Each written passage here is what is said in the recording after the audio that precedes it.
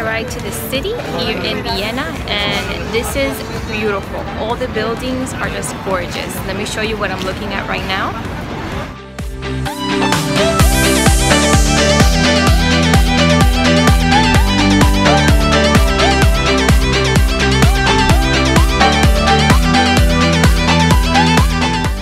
This is the royal palace that was used during the fall by the emperors.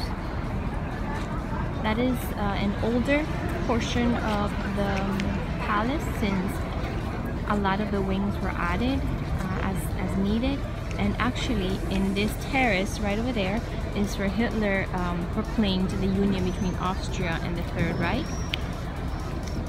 And that beautiful terrace overlooks this park, and behind these two structures, which are not permanent, is the parliament right behind over there. The parliament, if I'm not mistaken, is a parliament. It will be renovated for the next 3 years, so they had to build these structures for the employees, you know, to replace the areas where the employees can work. We just walked through there, and that's the part that I showed earlier. And once again, this is where a lot of the museums of Vienna are located.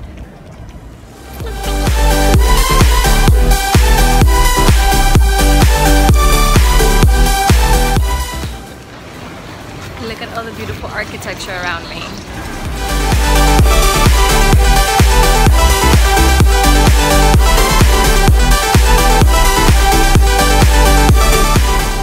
Vienna's most famous bakery, Demo.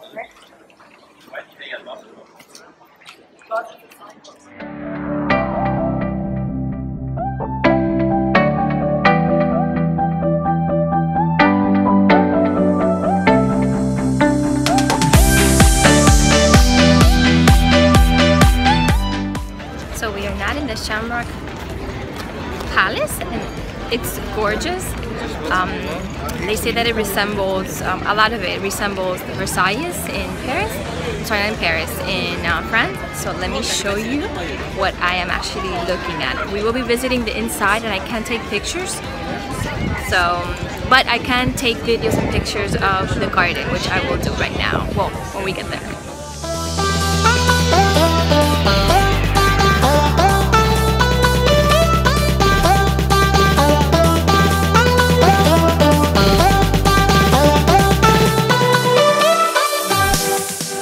So we just finished visiting the palace, and as soon as we got out, it started pouring.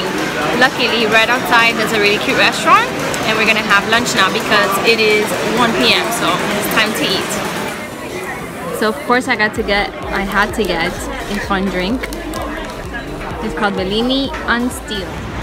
So the day actually cleared up, and we made it to the Opera House, which is said to be one of the most beautiful and actually the best acoustics in the entire world.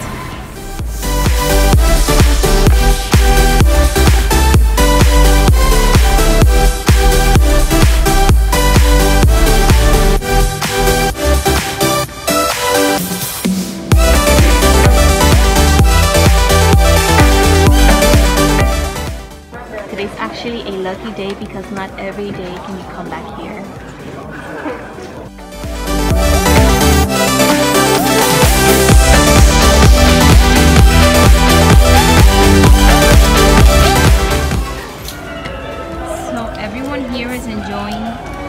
The show that's happening inside right here. So that means that people that can't go inside can actually still enjoy it. And you see this everywhere throughout the city. It's fresh water. So look how cool this H&M building is.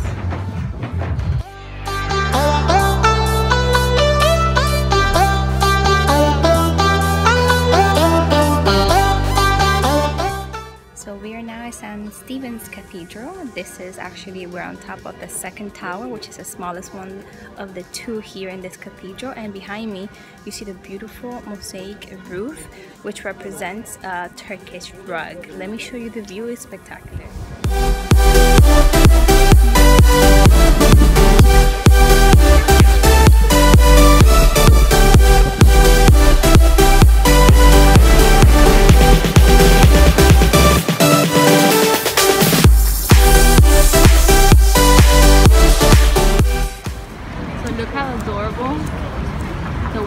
signals are.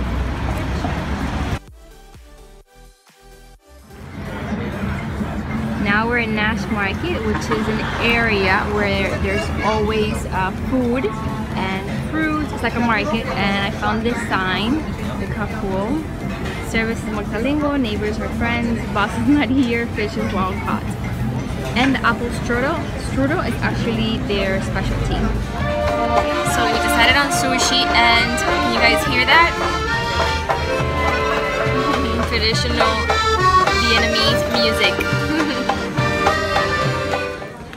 So we are getting on a little cruise to go see the Danubio, which is Vienna's largest river.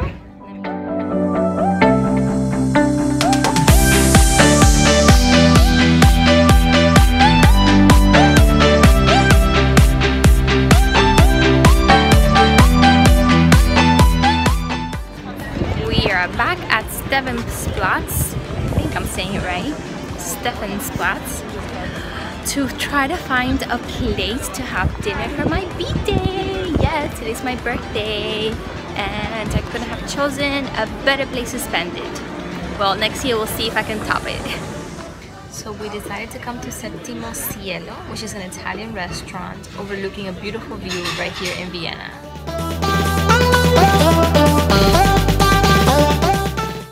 Look at this gorgeous view of the cathedral.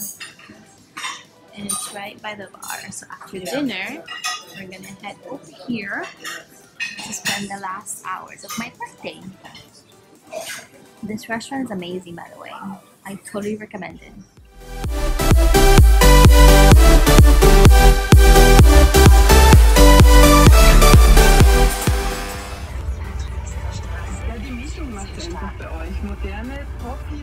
We are back to Schönbrunn Palace because the first time that we came, we couldn't come to the garden because it was raining.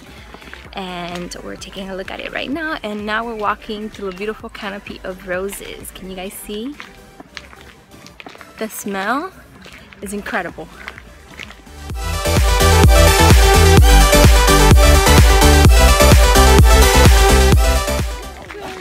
So the story is here, that back there was meant to be a palace, but they decided instead to build that little, it's sort of like a greenhouse with Roman architecture. And this is part of the garden. This is just 1/3 of the garden. There are lavender canopies back there, and there's also rose canopies where I just recorded for you guys. And all these cute walkways with more garden. And there's people here. This is actually free to come to the garden. And there's people running and just walking around. There's a lot of tourists, but there's a lot of locals as well. And it's Sunday, so I'm sure the locals are just walking here with their children, their pets.